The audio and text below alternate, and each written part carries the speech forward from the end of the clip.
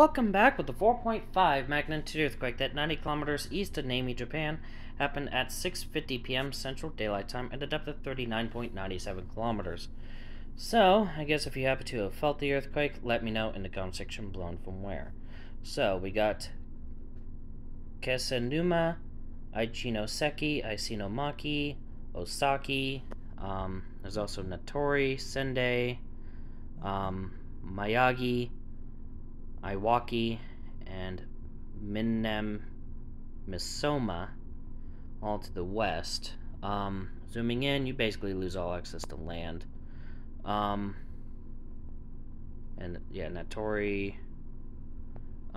So yeah, with that, there's really not much else to this video. So just stay safe out there. See y'all in the next video. Bye.